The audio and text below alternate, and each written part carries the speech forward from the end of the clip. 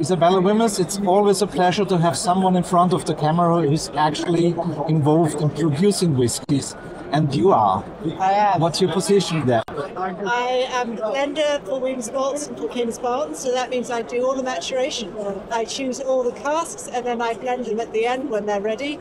So I'm responsible for almost everything that's in the bottle. The only thing I don't do is actually distill the spirit. Right. And you told me yesterday that you started out in another profession, which is not far away from whiskey tasting, is it? No, I came into the family business to do our tea side. So I trained as a tea taster, first of all. So that training I brought into the whiskey world. It's almost exactly the same skills. Is there a big difference between tea and whiskey regarding the tasting, the notes that you get?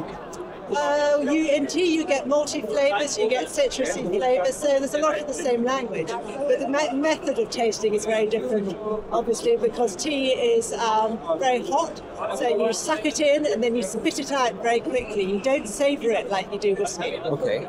So I would be interested in the actual process of doing a blend.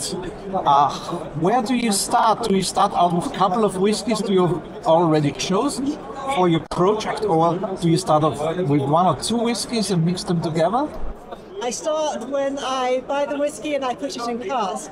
So way back then I'm thinking about what I can blend with what and what might come out at the end. But obviously until they're mature I don't quite know how it's going to work, so I might have to fiddle around at the end. So my thought process about blending starts many, many years before I actually start blending. So we mature all our own whiskies.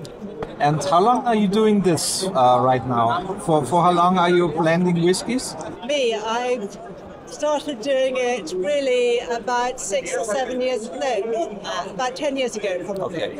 And what was the main learning you took from that for your job? The most difficult thing was learning to do it. Really? And hoping that I didn't make a mistake, because whiskey is a very expensive mistake if you get it wrong. Is there a chance that you overshoot your target? And what if you do, what happens then? Overshoot my target in terms of volume, or? No, in terms of the taste you want to create. Well, what I do is I have some colleagues in the business who I trust and I work with, and we do it together with me leading the process, so I always have other noses to check what I'm doing, because I think that's very important. And talking a little bit about the near future, is there something that will be coming out from you in the next few months or so, and you can talk about? Well, I can't give you many details, but we have a new Kingsbarns continuous release coming out, which is I'm very excited about, very different from what we do currently, and very different from most of what other whiskey companies do. So, great. Isabella, thank you so much for your time. Enjoy your stay here in Nuremberg. Thank you, Bernard.